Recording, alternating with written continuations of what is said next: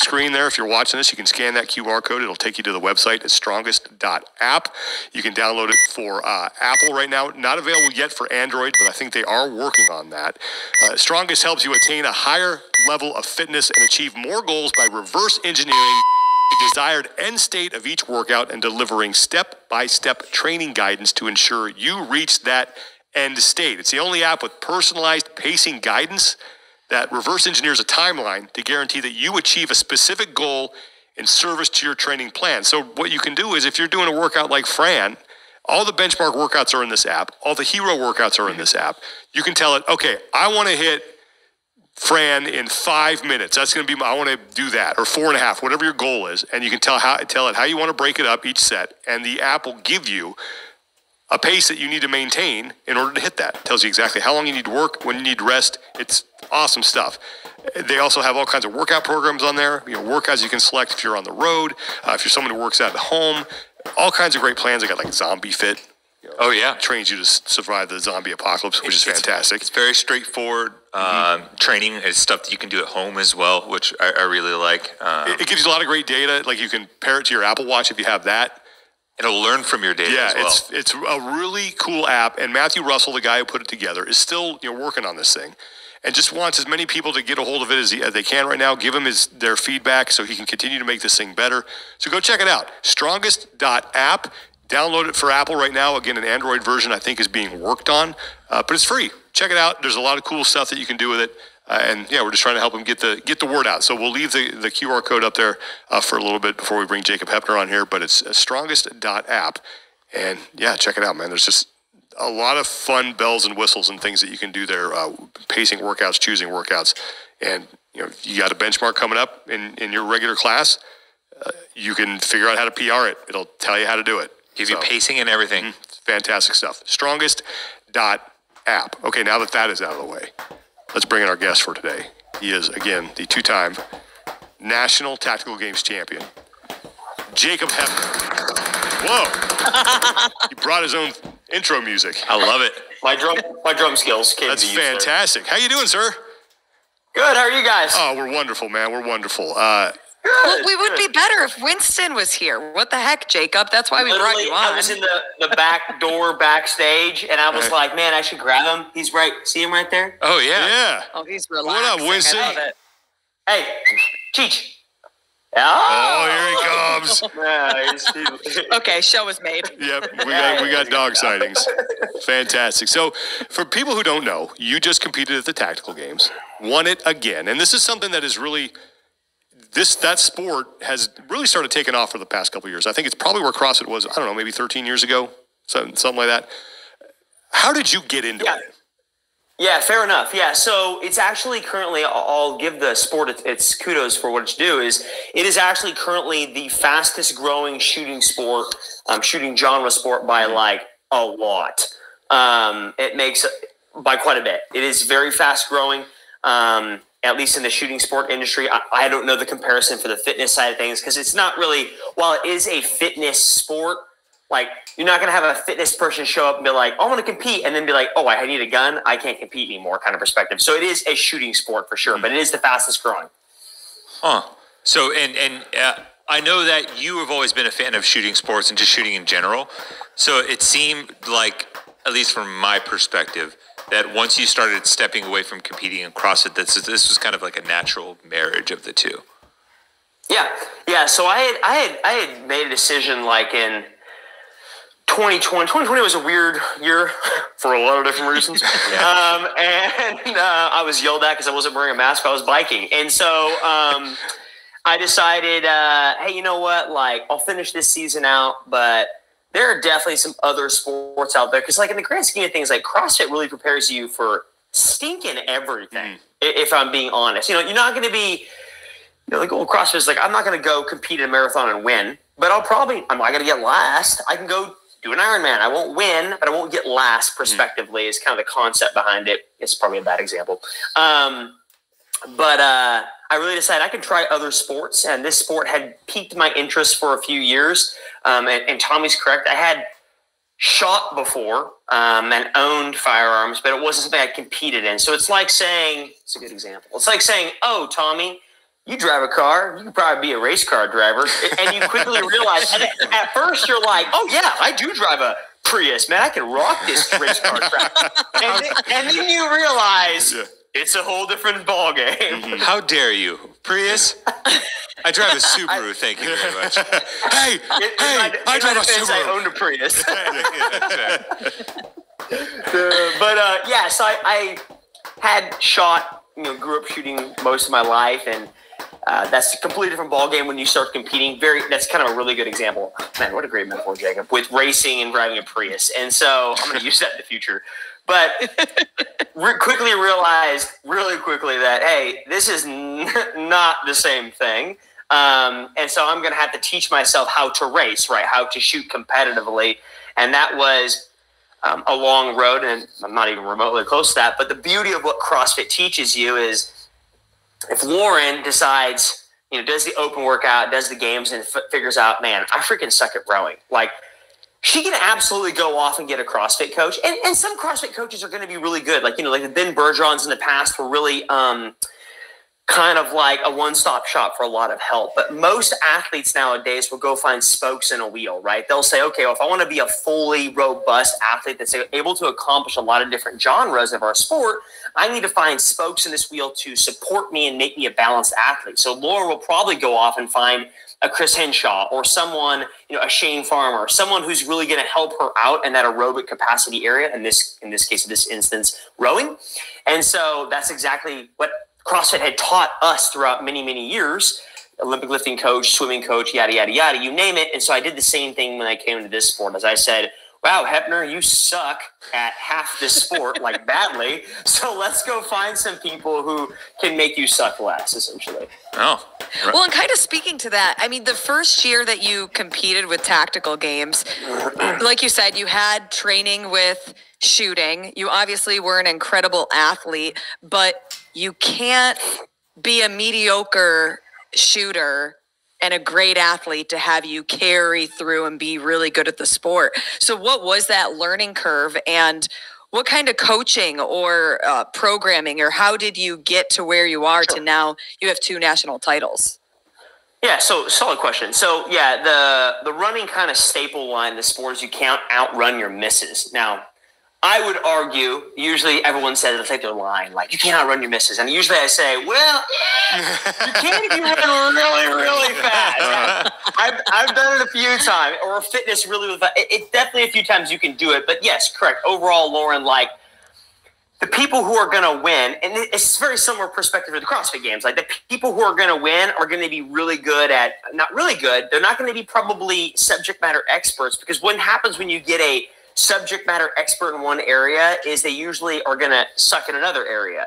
So a solid, because I love examples of that is Jordan Troyon back in 2014. Smashes the swim, sucks at the overhead squat in the next workout, still places very well, but like, he's a subject matter expert, right? He's an expert. He's too specialized in one area. And so for our sport, you're not going to see a guy who shows up who's phenomenal at shooting and sucks at fitness is going to do very well. And then vice versa. On the other polarization is you're not going to see someone like me who's really good at fitness and sucks at shooting. You're going to have someone who's kind of in between. They're not going to be mediocre at both, but they're going to be probably above average at both. And maybe one area that might be a little bit better, but overall they're going to be probably average at both perspectives. Before I ask this question, I have to say that Joe has let us know that now there is the strongest app available for the Android. Oh, yeah, so Pixel good. 7. Sweet. Awesome. All right, so download it for Android as well. How would you explain the tactical game season, to somebody who knows nothing about the sport? Okay, so you guys, you're going to get tired of hearing this, but your audience is CrossFit. Mm-hmm. Well, my background is CrossFit. So let's compare it to that. The current owner of the tactical games is a friend of mine. His name is Nick Thayer. Lauren, you met him. Awesome. Mm-hmm. Both him and his fiance, awesome individuals. The previous owner was Jared Halbert, who still competes in the sport, got 4th behind me at Nationals this year. But the original owner, and the person who started it, Tim, he actually was private security back in the day for, drumroll please, Greg Glassman. Oh, really? So I didn't know that. Our sport Learn something new every day, Lauren. You should hang out with me more. Yeah. And so I guess our so. sport is very similar. Our sport is going to be very similar in that aspect because he kind of took tenets from our sport, right? The sport we all know and love, and said, okay, well, how do I take this, but also get it, I'm not a huge fan of the word tactical because it's not really super tactical. The name is stuck, but like, how do I take the CrossFit, the fitness perspective, and then somehow relate it back to a stress shooting environment where I can teach people like us, like people who are LE, like people who are in the middle department, and teach them to shoot better and move better when applied with fitness. And so because of that, the season looks very similar. Now, obviously, the CrossFit Games finalizes into July, beginning of August. Ours is a different perspective. We're going to end in the end of November, mostly because of winter time. But to lead into that looks kind of the same. We don't have the open quarterfinals, semifinals. We mainly have, let's take out the open completely and just say we only had regionals, and that's what it looks like. Okay. So we usually have, I think this upcoming year, we're going to have 11 regional events. Those events are going to be held across the continental United States. And you can go attend those events, and the top 5 in, I'm going to make it really easy for you guys. The top 5 in some divisions, Nationals doesn't have every division there, just like the same as the CrossFit Games doesn't have every division that competes there. But the top 5 in every division automatically gets an invite out to the Tactical Games Nationals or CrossFit Games. And those invites actually do roll down. So it's kind of similar to like sanctionals back in the day. So if I go to a regional event in March this year in Arizona or wherever, and you guys all go, because I was already podium, I don't need an invite to next year's Nationals. So if you want to say Tommy goes there and plays 6th, he's automatically got an invite because I've already got a slot. So it just rolls down from their perspective. Yep. So it's very similar in that aspect. And it's just anybody can sign up, right? You just get the gear, show. Correct. Yeah, there's no requirement to sign up for regionals. They do run.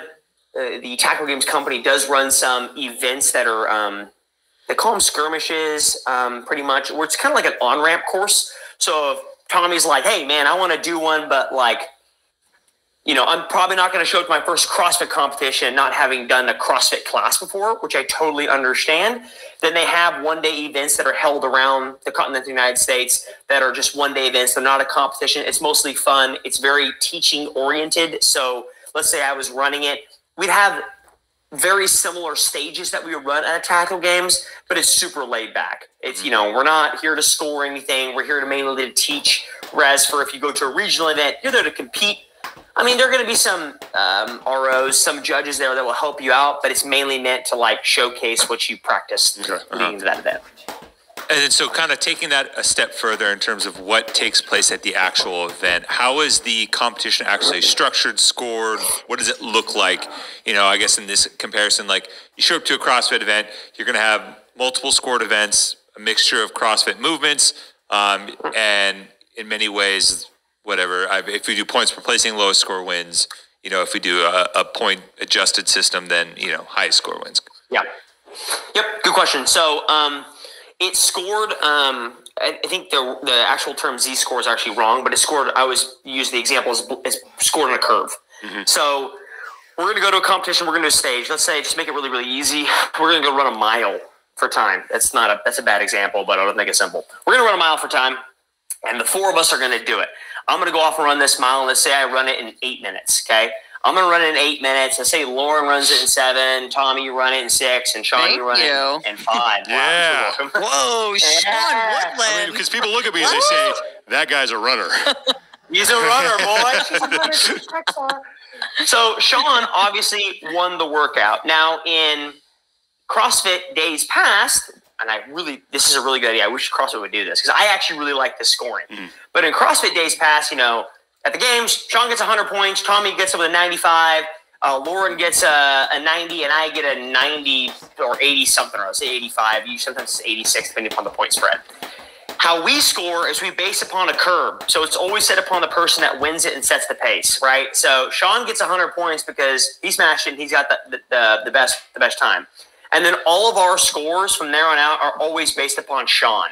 So Sean, essentially take his 5 minutes, divide that by 8. That's how many points I get out of a possible 100. I don't know off the top of my head what that is, but let's say it's 70 points. But I got 4th. So in CrossFit, I would probably get 85, 86 points. But now I've got 70 because it's based on your score. So it does benefit the specialist to a degree in some aspects. Like if there's a workout that I can go out there and smash, then boy, oh boy, you better go out there and gap everyone.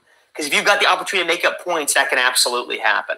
The downside to it, which is ups and downs to all the ways to score it, of course, is happened actually this past weekend. The gentleman who got second place behind me, Aaron Clark, really awesome guy. I went into leading in day 3 in points. And some of the events, he beat me at 2 events in the final day out of 4 total events. But the problem was he beat me by 1 second on an event and 1 rep on another event. And so in the grand scheme of things, if it was CrossFit, boy gets 5 points, 95 points for me twice, right? So that's a 10-point spread there. Instead, because he only beat me by 1 second in an 8-minute event, he got 100 points and I got 99.3. So it doesn't really, you have to go out there and actually win and beat them by something. So I actually kind of like that scoring. I believe Crash Crucible, the Crucible event. There's been some competitions that they did it. Yeah, it's cool. I like it. Yeah, and then so one of the go ahead, Tommy. I was to say, but so with that in mind, the events, what do the events themselves actually look like? So Sure, that's a great point. So so they're always based upon every event. We talked about the scoring, right? So scoring's up here. That's how do we figure out who's won the thing? Below that, every event will be either 2 different options. It'll be, it's kind of similar to CrossFit. It'll either be time-based or point-based, where point-based, we can be synonymous in the CrossFit realm to an AMRAP perspective, right? To this day, we have not done a weight-based workout like we would do with the 1 rep max because it's not really our forte to a sport, for at least this sport. But we do either, again, time or points. So how that breaks down is we would do a workout. Let's say it's I have CrossFitters, so I got to make it simple here. No. Give us the actual thing. Give us an event. Tell us what an event. Yeah, let's see here. Well, I don't want to make it overly complicated because you just get lost. So I'm going to make it like 180. So okay, just say now we shoot 2 guns, right? We shoot pistol rifle. For this sake of this argument, and we'll probably use this example throughout the rest of the conversation, so we can always kind of come back to this as our given. I'll make up a workout and we'll use it for the rest of this podcast. It makes it easy for everybody. Let's say we do we're going to use only a pistol. Okay, the pistol's on us. It's not hot. It's not loaded, but we do have magazines for shooting down range on us. But the pistol again is not loaded. Let's say the firing line's way over there. It's 50 yards away, and we're 50 yards over here. And we have a sandbag, 150-pound sandbag. So 3, 2, 1, go. Me and my 4 other best friends are going to do the same workout. We're going to put the sandbag over our shoulder 5 times. 1, 2, 3, 4, 5. On the 5th rep, we're going to grab it in the stress carry position and take it 50 yards. We're going to drop it, and then we're going to shoot our pistol for a specified amount of rounds. Let's say and we can get into that in a second. Let's say we shoot 9 pistol rounds on target. And then after we shoot our 9 rounds on target, we will make sure our pistol is cleared. We'll holster our pistol. We'll stress carry that bag back to the firing line. The start line, 50 yards behind us. We'll drop the sandbag, and that's 1 round. And let's say we do that 3 times through. So then I would do 1, 2, 3, 4, 5. Stress carry, shoot, stress carry. That's round 2. Then 1, 2, 3, 4, 5. Stress carry, shoot my final magazine of pistol. Clear it, of course, stress carry it back, and that's when time stops. So that's an example of a time-based workout. So how that would work is I, of course, at some point, pass the finish line. There are time caps, but let's say I finish it under a time cap. Let's say I pass the finish line in 10 minutes. After everyone is done, because we compete 5 wide, so all the other 4 guys in my squad are completed shooting, and the line is declared cold, we'll send judges down range to pull targets. Now, we have targets that we shoot. Let's see if I can draw something real fast. So we essentially shoot you're used to seeing targets like this for shooting competitions. Mm-hmm. Yep. They're cardboard backers. We actually shoot targets that are stapled on them. Think this is my drawing skills. Think we had this big piece of paper stapled on the cardboard backer. And what I'm looking for in this target is I have 3 shapes. I have 3 ugly, really ugly circles. Okay. So what I'm looking for is, remember I said, hey, you have 3 mags and we're going to shoot 9 pistol each round. So what I'm looking for is 9 hits of my pistol in this circle, and 9 in this circle, and 9 in this circle. Now, if you don't get 1 in the circle, that's okay. You don't have another round to try and replace it. You have a limited amount of rounds. But if you miss a shot, let's say you drop 9, you drop 1 over here on the side over here. That's just a 10-second penalty when you're done. So you have your raw time. Took you 10 minutes, like I said. You have your raw time.